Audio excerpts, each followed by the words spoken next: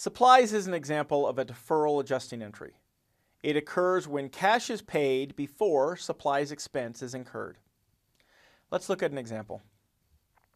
Assume on January 1, Morrissey purchases recording studio supplies for $2,000. Let's answer the following questions.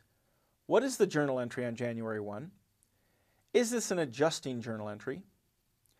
What are the balances on the unadjusted trial balance for supplies and supplies expense? The journal entry on January 1 is a debit to the asset account supplies and a credit to the asset account cash for $2,000. This is not an adjusting entry because there's an underlying transaction that happened on January 1.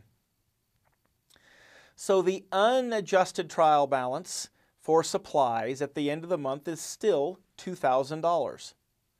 As of yet, no supply expense has been recorded.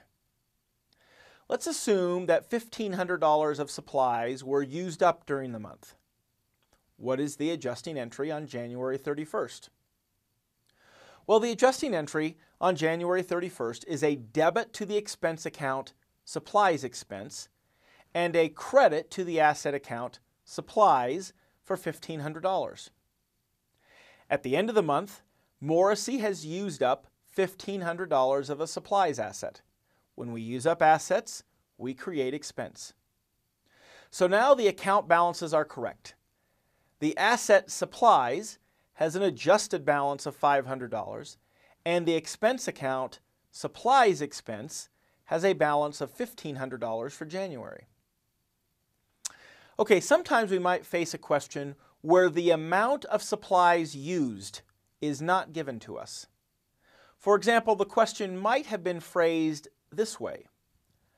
Assume that Morrissey has $500 of supplies on hand at the end of the month. How much supplies have been used? Using our T account, we can see that we had $2,000 of supplies available at the beginning of the month, and now we only have $500 remaining. So we must have used $1,500 of supplies. Once we know how many supplies were used up, we can record the adjusting journal entry and post them to the ledgers to arrive at the correct balances for supplies and supplies expense.